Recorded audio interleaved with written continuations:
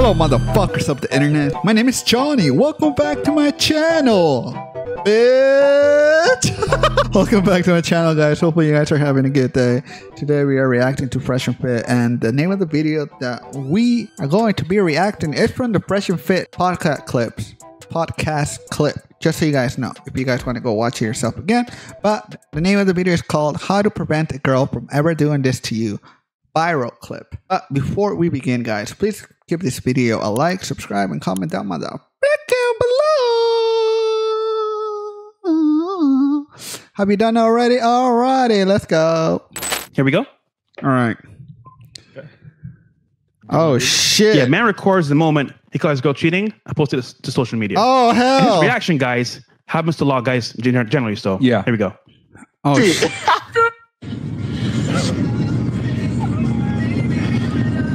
I will never trust again. I swear to God. Go ahead. Oh shit! She's sick. Hey, I'm stuck in this car though. She gotta take me home, but damn, I would never trust again. Oh shit! On Jesus Christ. Oh shit! Hey, what's the move though? You good? She not good. We'll never talk to her again. She's a loser. We'll never talk to her again. Yo, that's crazy. I don't know. I feel like he's doing a little bit too much. I know, like, for me, let's say this happened, dude. I just move on, bro. Like, there's more fish in the sea. Like, she has to live with it. But damn, posting that shit on social media and everyone seeing that, damn, that's a little crazy. I know girls get away with that more and it's more acceptable, but for a dude, I don't know. But he can do what he wants. But just saying, from my perspective, I kind of wouldn't do that. But all right, look at he can do what he wants. That's Twitch, if you don't mind. That's crazy, though. Oh, you okay? Yeah, we got kill Twitch. Yeah, you said. All right, yo, guys, we got kill Twitch and Facebook and Twitter. So come on over to YouTube right now. Freshandfit on YouTube, guys. Come on over, and we're gonna react to this, and we're gonna give you the tips, guys, how to get over a breakup. We're showing you guys to kind of demonstrate, because a lot of y'all find yourself in this position, whether you catch a girl or you don't. But go ahead, Fresh. You had some? No, there's 2 points here that you guys should have seen through this video, but the comments were hilarious, bro. Bruh. Yeah. That's hilarious. TB says, see you in the gym, bro, which is true. That's one of the things you need to do to get over a breakup. He was hurting from the inside, trying to hide it. Chris, you called it earlier. Dude, he's hurt. You can tell he's hurt. Yep. But it happens, bro. It's just part of life, man. Dude, yeah. My first breakup, that shit was not fun. We need to go through trials and tribulations and things that's gonna make us stronger and understand, and for later on to know like what type of girl you are dating to make sure that shit doesn't happen again. If she does cheat, you are fucking you're gonna make sure that shit does not happen, and you're gonna choose wisely for the next time. Because my first time I got working out with this chick, it fucking hurt, bro, and shit's crazy. It's hard for a dude. I seen my other buddies go through their breakups. They will cry and all that, and like, dude, I understand it, bro. Like, let it out, but don't let it consume you. It sucks. So go back to the first one when he was talking, Chris. Yep, go ahead. Yep, play it. Please. She's caught. Please. You're caught. Oh. Hey, you're getting posted. that nigga Blake got all the photos. Whoever Blake is. I will never swear to God. Go ahead. She's sick. Hey, I'm stuck in this car though. She gotta take me home, but damn, I would never trust again. Pause. Stop right there. I'm stuck in this car though. She gotta take me home. Guys, what he just said there is a microcosm of the larger scale of what's going on in this relationship. This man is with a girl who probably more than likely has the leverage in the relationship. If you guys notice, she's the one driving the car. She got to drive him around. His hair is all fucked up. He looks disheveled, looks fairly dusty. If I'm not mistaken, it looks like she's pushing a Porsche from the steering wheel. That looks like a Porsche to me, right? So obviously, this guy is out of his head here when it comes to this relationship with this girl. You can tell he's young, right? So they're probably close in age. And this is how women abuse you guys when you don't have your shit together. All right. Now, obviously, he's being funny about it. He's like, yo, she cheated on me. It is what it is. And, he's kind of having this outward, reaction where he's like, fuck this bitch, blah, blah, blah. But, he's pissed, man. Any guy that's in a relationship with a chick and you see this, like, this is unacceptable behavior. And a lot of times, girls do stupid shit like this when you don't have frame, when your value isn't that high, when they wear the pants in a relationship. And you could tell just from their dynamic. Oh, that's crazy, dude. Oh, wait. Is that a fucking... Her driving his bum ass around, that's an issue in the first place. Why the hell is she driving? I thought I saw a sex tape there, but no, I'm wrong. Driving the car. Yeah, and fake tears too. Yo, I gotta say this, right? So off this video alone, I can tell. Well, I'll give some props. He didn't hit her. He didn't act too crazy. Yeah. I mean, he held it in. You can tell he was hurt, but like he handled it pretty well. We had the camera on him too. Most guys in that situation, what they do? Freak out. They might attack the girl. Most niggas. Yeah. And what the fuck? You know what I'm saying? They're gonna take that shit to the Street Fighter, bro. And next thing you know, we don't condone ever putting your hands on a woman. Yeah, don't ever do that. Even, dude, honestly, it's not even worth it. Like, just let it happen. Just move on, bro. Like, don't ever hit a woman.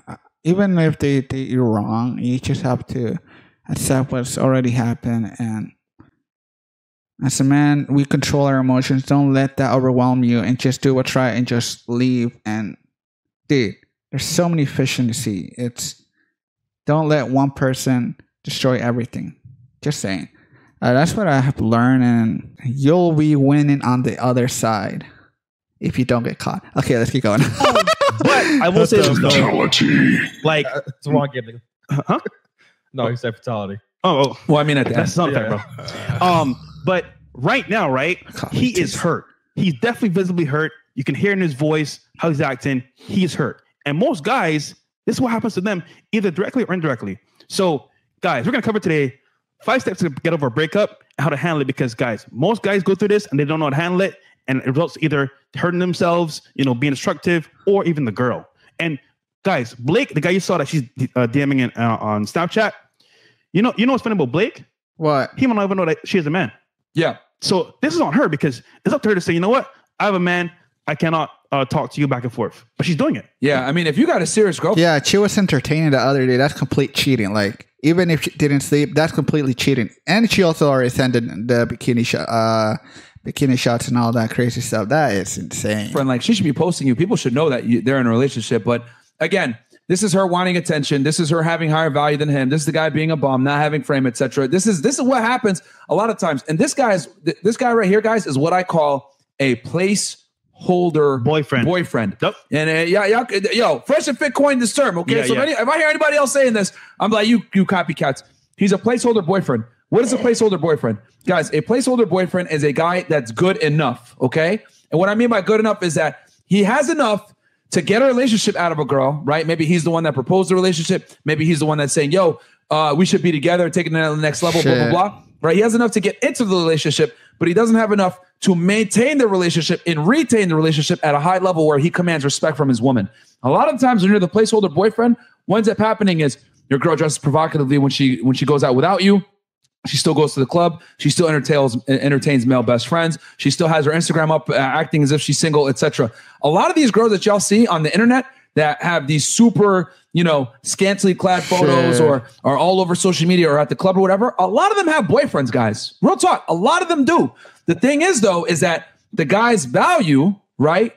He's deficient in something that she craves. Well, let's say he has money, but he's a square. He has no game. He's a lame. Well, she deals with him because he provides resources and some type of security, right? But he has no frame, he has no backbone, so she doesn't respect him, so she's out at the club. Or it could be on the other side where the guy has no money, right? But he has some game, maybe he's attractive, whatever else, but he can't necessarily retain her command respect because she's paying all the bills, which is probably what's going on in this situation with this guy. Where don't let it, dude. If she's paying the bills, you're doing something wrong, bro. It's a guy. That's the guy's job, bro. Like, why are you letting the girl pay for you? That's fucking crazy. It's not 50-50, dude. We need to accept the fact that it's not going to be 50-50. They say they do, but they do. It's fucking not, bro. Dude, these girls have to be lying right now. At some point, she's going to get tired of having to always foot the bill and be like, you know what? Let me look for something better. So what I want you guys to do is understand you never want to be a placeholder boyfriend. If you're not the one, there is none. Again, guys, one more time for y'all so you guys burn this in your brain, all right? Oh, shit. If you're not the one, there is none. I'm not the one. I am not the one. I'm not the one.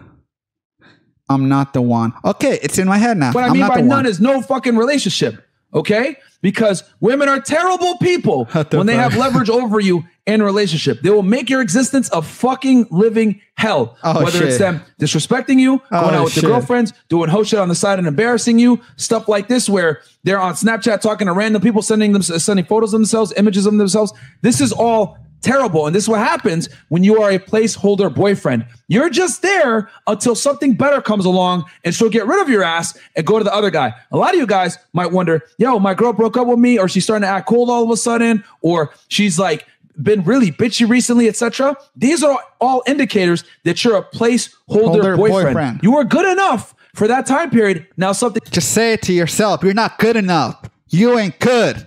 You a bitch. You ain't good. Okay, I'm chilling. I'm coming.